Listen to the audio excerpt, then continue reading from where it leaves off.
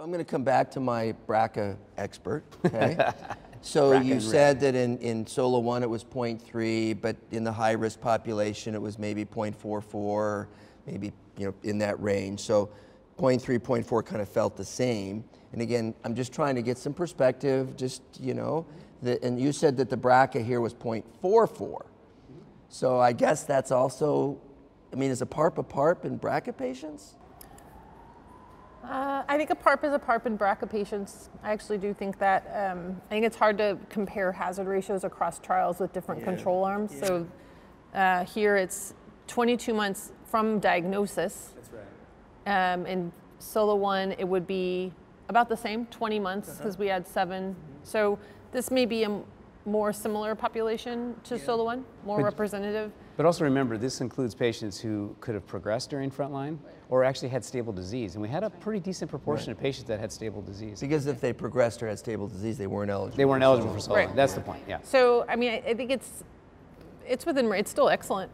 I think it's within range. I don't know that you can say it's equivalent or better, but I think it's all within range. And when you look at the confidence intervals, they all sit. Yeah, right on top of each other. They sit right on top of each other. So let's go ahead and now talk to our HRD expert. I just appointed you professor of HRD. So in the primary endpoint of PRIMA, which was BRCA HRD, okay, it was I don't even remember because I take the HRDs at 0.43. But if you take the BRCA out of it, it's 0.5. I want to emphasize, though, that was an exploratory endpoint. So I like taking the BRCA out of the HRD, but it's an exploratory endpoint. So when you take the 0.5 in PRIMA and compare it to, again, taking the BRCA out of it, it's 0.74 in VELIA. Rob, tell me why that's an inappropriate comparison to take exploratory endpoints in 2 different trials and come up with a definitive conclusion. Because of what you just said.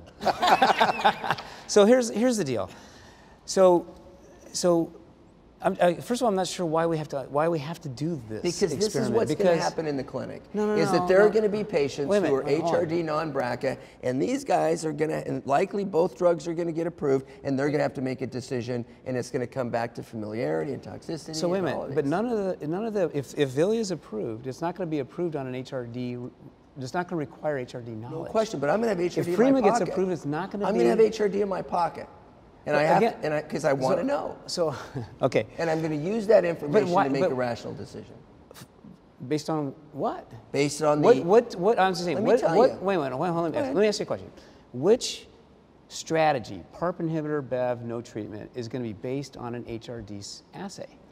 These guys told me that if you have an HRD molecular signature, they're going to prefer a PARP inhibitor.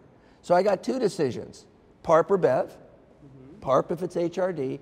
Now I have to decide which PARP, and that's what I'm trying to address. Which PARP inhibitor? So the HRD is going to... or Duraparib. So the result of an HRD assay is going to inform your choice of a PARP inhibitor. It's going to contribute to it.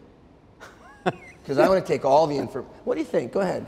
HRD well, expert. you're coming at it from 2 different cut points for the assay. Yeah, you're coming at it from 2 different angles. One is sort of the scientific approach, which is what Rob is objecting to. The other one is what's practical in the clinic. And what I think what Brad's saying is absolutely true. And it's just like people saying, I'm going to give BEV to this patient because there was an ad hoc analysis of ICON 7 saying that ascites and big tumors, patients benefited. That was all ad hoc, but it worked its way into the US population. The truth is, scientifically, Rob just mentioned it, there's another big issue here. The 2 assays are not equivalent. They used a cutoff of 33 here, which means, what does it mean? It means that there are wild type patients or non-HRD stuck in there, which raises the hazard ratio. So it's a little difficult to interpret. Shannon, what do you think? It was just a lousy I get it that you're contaminated by the Coleman effect at MD Anderson. But I'm also rationally treating my patients. I'm just trying to be smart. I'm just trying. But you're at MD Anderson. That's not rational.